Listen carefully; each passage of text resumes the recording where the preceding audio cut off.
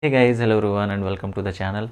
So since the day NTA has announced their final answer key, the revised answer key where they have actually dropped two questions, there was a lot of questions regarding it, what is going to happen, and there are three major questions which I'm getting on my like on all the social media platforms, even in the comment sections as well.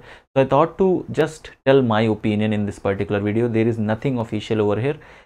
It's just what I think about it, and I just want to share with all of you, okay? Because many of you are asking, I thought to make this video just to discuss with you, right? So that's what I'm going to do in this video. So three major questions. The first one is whether these two dropped questions, that the questions which has been dropped, whether this is going to affect the overall cutoff which we were predicting earlier, right? That's one thing. Second question is that when this CSIR net result is going to be announced, okay, when CSIR is going to announce the final results. And the third question is that whether the number of seats are going to be merged, whether the number of seats will be increased or not. So based upon what I think, I'm going to tell, okay? So again, I'm just giving a disclaimer that there is nothing official, there is no official information about it. There is, like, I tried to ask, or I tried to get information from the official sources, like from the help desk and all, but there was no like success in that. So I just thought to discuss what I feel about it, okay? So the first thing, that whether these two dropped question is going to affect the cutoff which everyone was predicting, like the one which was like 100 to 105 or somewhere around it, for the general cutoff. So whether it is going to change because of these two dropped questions. See, in a broader picture, I'll tell you, these two dropped questions, as we have discussed in the previous video, if you have not watched that, I will give you link in the I button. So I have discussed over that what could happen to these two questions, okay, like who is going to get marks out of these because of these two questions. So that I have made a video, you can watch over there. So I don't think that this is going to affect the overall cutoff. The overall cutoff will remain quite or the same, okay? It's not going to change drastically. 1 or 2 marks it can go up or down, okay? That can happen, of course. And of course we have not predicted an exact number, okay? So many of you, I have read messages of many students, many of you who are, especially who are on the borderline, there are a lot of like anxiety over there. You are a lot of like, you are confused.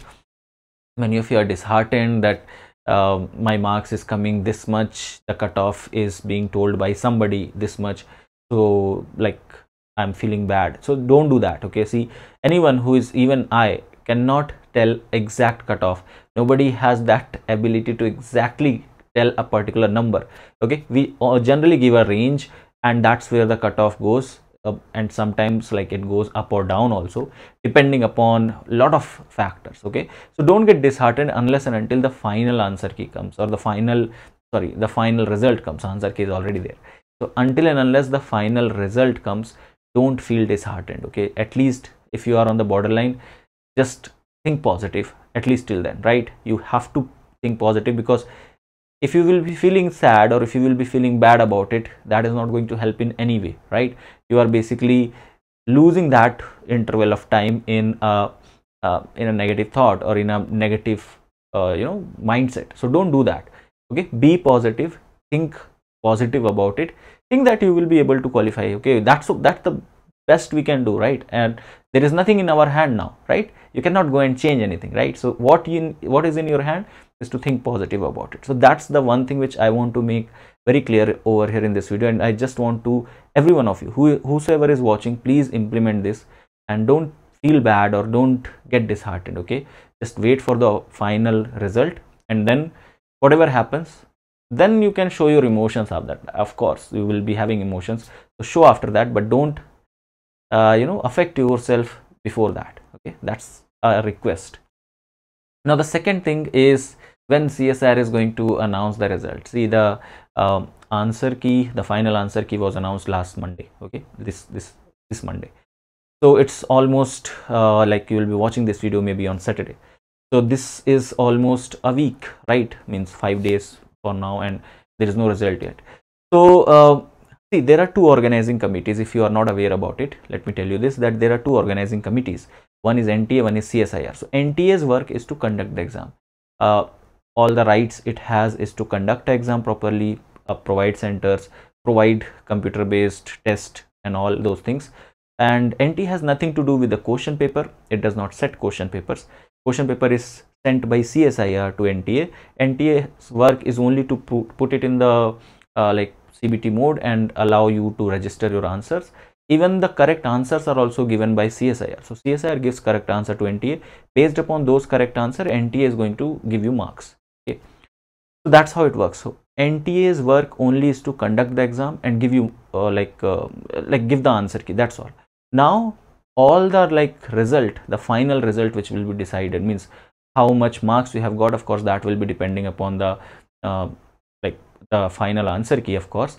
But how much will be the cutoff? Who is going to qualify for JRF? Who is not going to qualify? Or at up till how much marks you need to qualify for JRF or not? That is decided by CSIR. So now NTA has done their work. I had a conversation with the help desk of NTA, where I discussed about the dropped question and all. Earlier in my previous video, I discussed that. So I talked to them regarding this also, like when the result will be there. So they told that their work, or the work of NTA, is finished. Like they have done their work. Now the next thing is on CSIR part. CSIR has to decide that what will be the cutoff. They have to make a result out of it. Means there will be a result in which all the qualified roll numbers will be there: JRF, NET, LS, or CSIR JRF, UGC JRF. So much things now CSIR has to do, and it generally takes 1 week. So that's what they have mentioned. And if you will see the previous record of this final answer key and final result declaration, it usually takes 7 to 8 days. Okay, so considering that, I'm expecting that the result will be announced on Monday. Okay, that's the best which I'm thinking. As early as it can be announced on Saturday or Sunday also, but I think by Monday it should come. Okay, Monday, that's what CSIR should be done. That's what I think about it, right?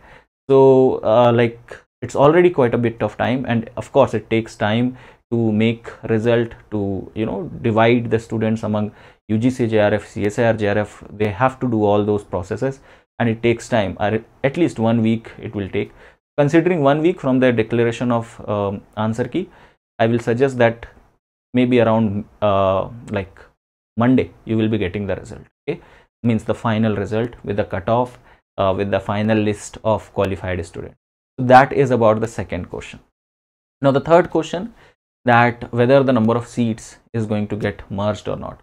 See, if you think, or if you see this question, this particular exam, it was called as joint CSIR UGC NET December 2022 and June 2023. So in the exam name itself, they have combined both of them. And if you will, if you have seen my videos, or if you are following this channel, you might already know that I have already discussed about it, that there are many chances which CSIR has already actually skipped.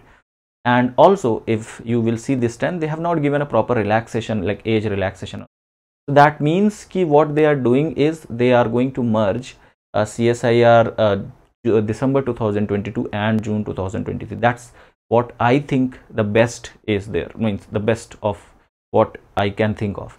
That means because the exam name is also merged, because they are merging both the exams, they're calling it as CSIR December 2022 and June 2023. In the admit card also, if you will see, the same thing is written. So that means they are aware about that they are conducting 2 exams combinedly, and when 2 exams are combined, the number of seats are also combined over there. Although again, I'm making this disclaimer very clear that there is nothing clear mentioned about it, neither on CSIR website, neither on NTA website, neither on Twitter, nowhere. And I tried to mail also them regarding this. I mailed them, but they have not replied anything as such about it clearly. So that's what I think, that it should be merged, because the name is being written together, and if the exam is conducted together, then the number of seats should also be merged, because CSIR on every 6-month cycle, which is the usual CSIR NET exam cycle, it gives a certain number of JRF and a certain number of NET, which is being lacking from the past few years. So that's what they can do. They can merge it and they can increase the number of seats. Now again, the question will be whether the number of seats will be increased, so whether it is going to affect the cutoff or not. Again, same answer, the cutoff will not be affected drastically. Yeah, 1 or 2 marks it can go up and down. So these were 3 things. I was getting so many queries, so many questions. There are certain times when you don't have anything officially, or you don't have anything concrete to tell you guys, or there is no evidence of that, but you want our opinions, right? So that's what I just wanted to do in this video. I just wanted to share my opinion. I just wanted to share what I feel about it and what I think about it, so that many of you get the answer of it. And I hope whatever we are discussing, whatever I'm saying, resonates with you. Do let me know what you guys think about it, what you guys are having thought about all these three things, all these three questions. Do let me know your opinion in the comment section below. And that's it from my side for this particular video. Thank you so much for watching, and I will see you guys in the next one. Till then, have a great day. Bye bye. Take care. Hello everyone. So if you are preparing for CSIR NET exam or GATE exam, and if you want to prepare along with me, then I teach on Unacademy Plus platform. You can join my classes over there for live sessions regarding CSIR NET exam as well as for GATE exam. So if you are preparing for your exam and want to join some classes, Unacademy is the best place where you can get all the live classes. Along with that, you will get recording of the classes, plus you will get a lot of practice sessions where you can practice questions. Along with that, you will also get access to notes where you can have short notes for your preparation, and you can enhance your preparation with that, right? So in case if you are wondering where to take or from where to prepare for the upcoming exam, Unacademy is the place where you can go for it.